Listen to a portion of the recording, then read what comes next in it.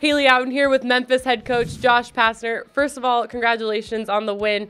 I want to talk about Shaq Goodwin. He got into some foul trouble early on, but you guys were still able to pull away from Tulsa without him. Who stepped up big for you in his absence? You know, I thought multiple guys picked up the slack from Shaq because Shaq Goodwin did not have a good game today, and we were fortunate to win the game. To win this game without Shaq.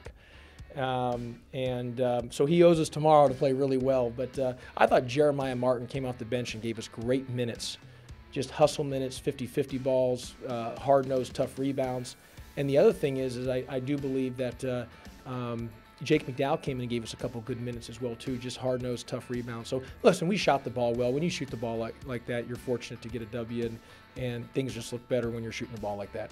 Next up, Tulane in the semis, and last time out against the Green Wave, you guys actually lost in overtime. What do you guys have to do differently this time around to have it turn out your way this time? Well, we didn't guard them last time we played them. I mean, we beat them at our place, and at their place, it was just a wild, wild west shootout. We didn't guard them.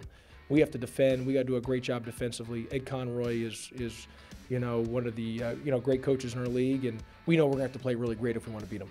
We knew heading into this tournament that the seeding, it was going to be a crazy tournament in terms of competition. How tough is it to play in this league? And the title really is up for the taking. This is one of the, of all the leagues in the country, I think this is the most parity. Just from top to bottom, there's so much parity.